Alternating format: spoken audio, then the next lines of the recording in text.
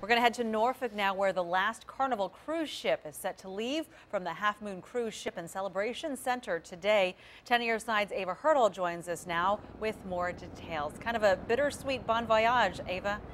Well, it is, Cheryl, and we can show you there's a flurry of activity right here outside Nauticus as passengers are arriving, luggage is moving, and they are moving upstairs to board the last Carnival cruise out of Norfolk.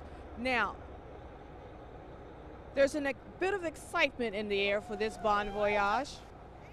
The Carnival Glory has a capacity of nearly 3,000 passengers. The 10-year-old ship is set to leave Norfolk this evening, headed for a 5-day cruise to the Bahamas, and it's back on Wednesday. After that, no more Carnival cruises here. I think that it's a shame that the city is losing this. And we spent all this money on the terminal, and let's get some cruise lines in here. But I'm excited about leaving. Carnival has cited fuel costs, new environmental rules for ending its run here. We wanted to talk to the director of the Norfolk Cruise Terminal here about this, but he was unavailable for comment. We're live in Norfolk. Ava Hurdle, 10 on your side.